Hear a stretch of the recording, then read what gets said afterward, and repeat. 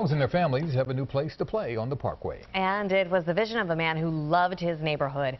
City officials, residents, and some dogs joined in the ribbon cutting. This is the new Winter Street Greenway and Rob Stewart Memorial Dog Park. Stewart was a longtime Logan Square resident who had the idea for the park. He died back in 2011. His family thanked everyone for their years of work making his dream come true. He spent so much time trying to make that happen because he wanted people to be able to go and recreate and have fun with their children and their dogs without leaving the neighborhood. And this is what we have now to be able to do that. A friend of Stewart called him the George Bailey of the community, touching many people in small ways with long-lasting effects like this park. How about that? That's great. Very nice.